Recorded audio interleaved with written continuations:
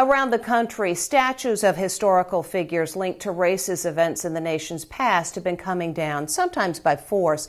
Last night, a group of protesters in Washington's Lafayette Park tried to pull down the statue of Andrew Jackson, President Trump's favorite president. Amber Cagliano reports. D.C. Park Police battled protesters and narrowly prevented them from hauling down the statue of President Andrew Jackson. There were ropes and chains hung around the statue as protesters pulled with all their might to bring it down. Hold your line!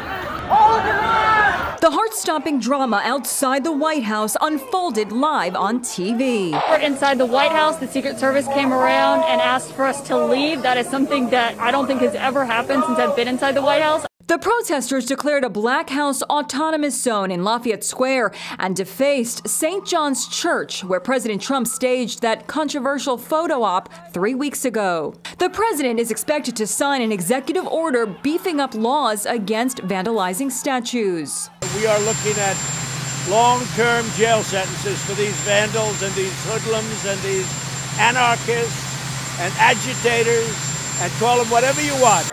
The 15-ton statue of Jackson has been standing outside the White House for 167 years. It has special significance because Jackson is a favorite of President Trump's. He placed a portrait of Old Hickory in the Oval Office.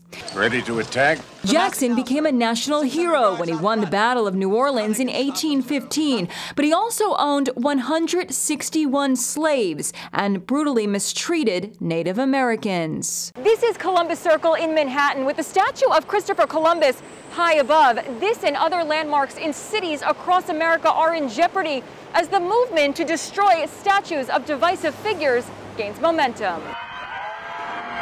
The statue of Columbus in St. Paul was torn down.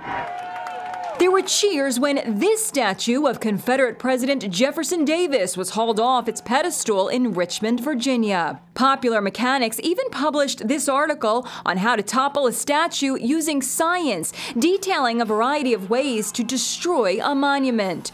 But The View's Meghan McCain says the effort to remove monuments is going too far. How far does this go? Are we talking about removing Mount Rushmore? Hold your line!